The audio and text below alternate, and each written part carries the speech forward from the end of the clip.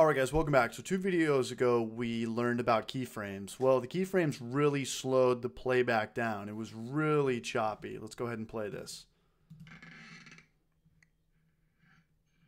That's just way too slow and choppy. So if this is annoying, if this is something you don't want, what you can do is just lower the playback quality. So right now, by default, I think it's set to best resolution. So go up here on the right hand side and you've got 4 options. Auto, sometimes I work with that, better resolution, and quarter resolution. When I'm doing a lot of transitions or a lot of keyframes, I will go to quarter resolution.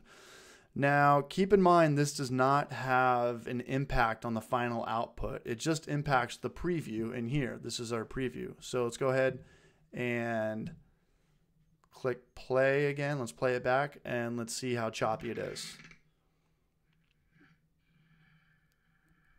Perfect. Exactly what I wanted. Okay, completely eliminates the choppiness, the stuttering.